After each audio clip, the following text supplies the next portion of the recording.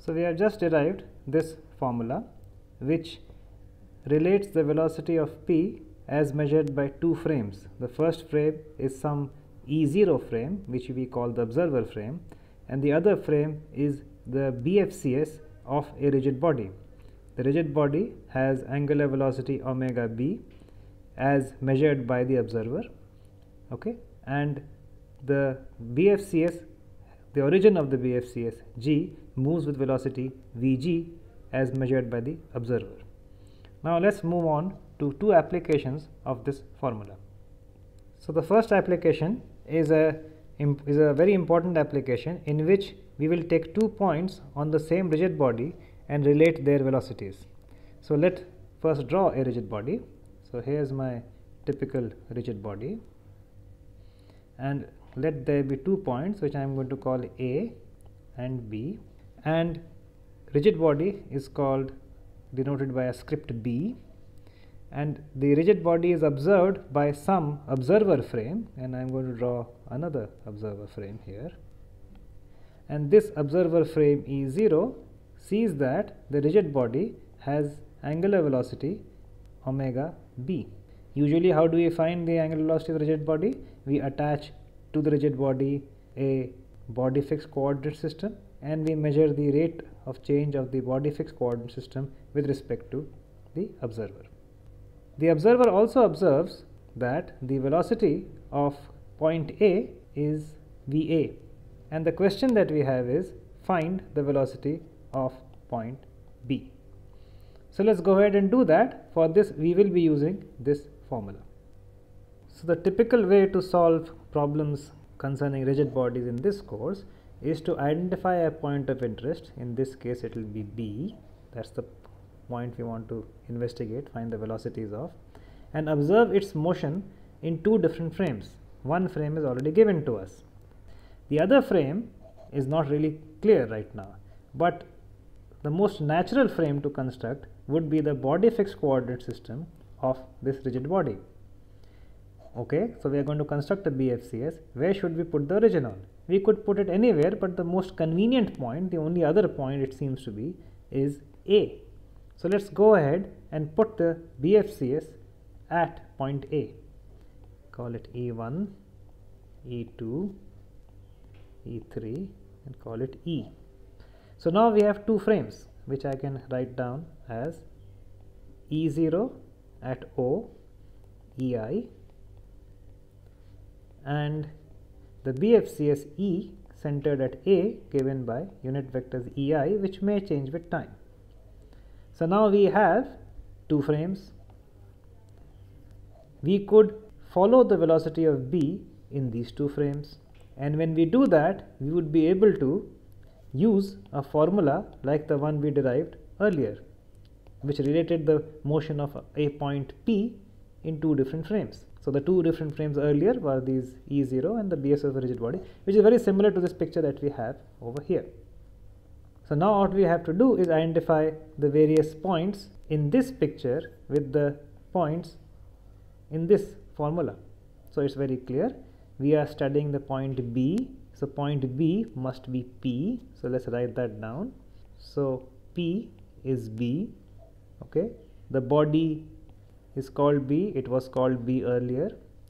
RPG was the location of the point P with respect to the origin of the BFCS.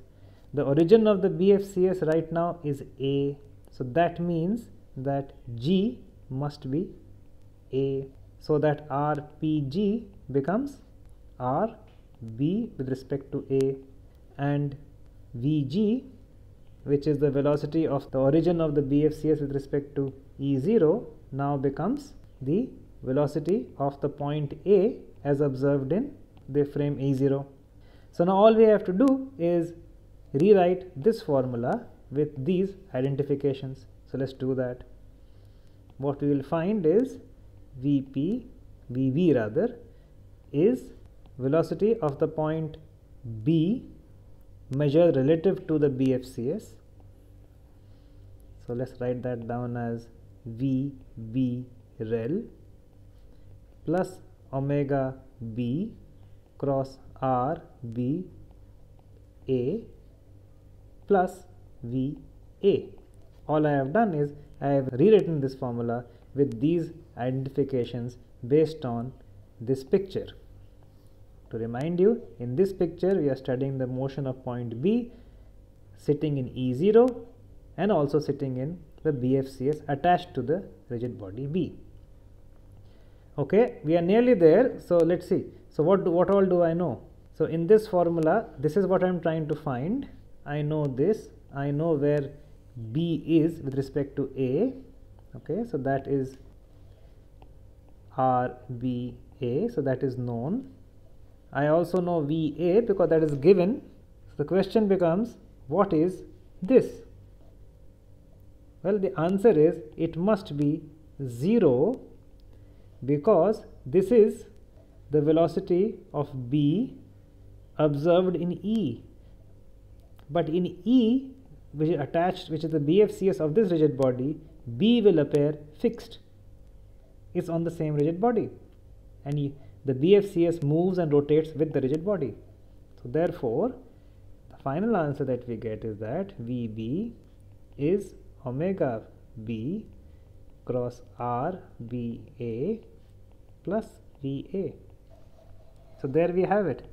If we know the velocity of a point on the rigid body, then the velocity of any other point on the rigid body can be obtained by this formula, which is what is the answer that we have over here. Another way to understand this is that we know the motion of a rigid body completely if we know the velocity of a point, any point on the rigid body, and its angular velocity, the angular velocity of the rigid body. So that's another implication of this formula. Okay, moving on. The second example that I am going to do is going to be then somewhat of an engineering system.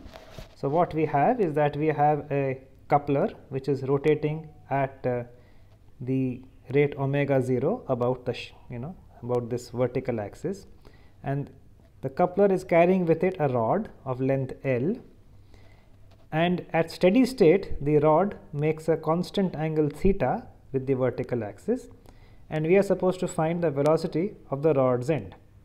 So let's go ahead and solve this problem. So what I have done is I have copied this figure onto the right over here, and I have drawn various coordinate systems. Let me walk you through them. The first coordinate system is the red coordinate system, which is the fixed coordinate system centered at G. I could have centered it somewhere else also, it doesn't matter.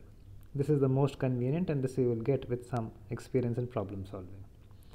The second coordinate system is the green coordinate system, which is attached to the rotating coupler. So clearly the green coordinate system would be seen to be rotating about E3. The third coordinate system is the blue coordinate system, which is attached to the rod. So let me write down these coordinate systems. So the first coordinate system is E0 centered at G with unit vectors EI. So let's label it. So this is E0. The green coordinate system, let's label this to be E prime, and the blue coordinate system is as usual E. The other coordinate system, the green one, is E prime. It is centered at C right here, and its unit vectors are EI prime. And the final coordinate system, the BFCS of the rod, is E. It is also centered at C, and its unit vectors are EI. So we can also write down, based on our experience with rotating coordinate systems, how these coordinate systems are related. So for example, you can go from E0 to E prime by a rotation, the first rotation, about capital E3 by some angle phi. Let's show this angle in the picture. It will be this angle phi. The next rotation, which takes E prime to E is given by R2, and that is about E2 prime by the angle theta. So let's write that down. R2 about E2 prime by theta. Okay. What you should immediately know is that theta is fixed, phi is changing with time. So maybe I can code this up in this picture and we don't get confused later on by making phi a function of time. Alright, so that's the relationship between the various coordinate systems in this picture. We need to find the velocity of point P, for which we will use this formula. So let's copy this formula over here. The first step now is to identify all the points A, B, omega B which occur in this formula with points in this picture. We are interested in the velocity of point P, so clearly this is the unknown, so B must be P. A was the name of the point whose velocity was known. Is there any point on this rigid body whose velocity is known? The answer is yes. Clearly it is point C. So therefore A is C. What remains now? We know this vector now. R, B, A must be R of P with respect to C. That is, it is this vector, and this vector we know it is actually equal to L, which is the length of the rod, and this direction, which is E1. So we can write this as LE1. So in this formula we know VA, we know RBA. Do we know our omega B? That is, do we know the angular velocity of this rigid body? The answer is yes, because we have drawn the necessary coordinate systems which take us from a fixed coordinate system to the body fixed coordinate system. So omega B is the angular velocity of the rigid body, and that must be the angular velocity of the body fixed coordinate system with respect to the fixed coordinate system, which is the angular velocity of the BFCS with respect to the intermediate coordinate system, plus the angular velocity of the intermediate coordinate system with respect to the fixed coordinate system, E0. Very good. So what is this object? This is the angular velocity of the blue coordinate system with respect to the green coordinate system. It is governed by this relationship. This rotation is about E2 prime, but the angle of rotation remains fixed. So if I was to sit on the green coordinate system and look at the blue coordinate system, I will not see it moving at all. That means this is 0. What about this? The angular velocity of the green coordinate system, when observed by the red coordinate system and governed by this relationship in which phi is a changing angle, is clearly omega 0 along E3 prime, which is the same as capital E3. So I can write this down, omega 0 E3. You will all agree that in fact phi dot must be omega 0. The rate of change of this angle will be the magnitude of omega 0. We are given omega 0, that is why I am retaining omega 0 here. All in all, we get omega B to be omega 0 E3.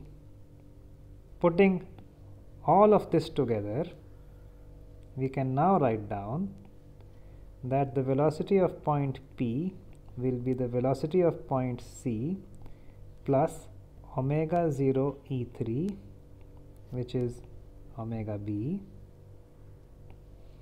cross RPC, which is LE1. This is point C. It is at the joint, so it has no velocity. So VC is 0. What now we have to do is we can write this out as omega 0 L E3 cross E1. we need to finally just compute this cross product. You can, if you are energetic enough, transform capital E3 in the small ei coordinates, or transform the small E1 into capital EI coordinates, but all of that is unnecessary. If you look at this picture, this is the direction of capital E3 and this is E1. You can take the cross product of this vector with that vector just geometrically. It will involve the angle theta. So therefore, this is capital E3 and this is small e1, and therefore this is simply omega 0 L sine theta along this direction, which in our picture is given by E2. So E2, and now you can think about this intuitively. If this rod is rotating like this, clearly point P will have a velocity along the tangent which will be parallel to E2. That's what you have got. So this is your answer, and which is what I have written over there. Okay, so with that we'll end this lecture, and mid-sems are coming up, but you should not panic, because after the mid-sem life will not end, there will be an end-sem.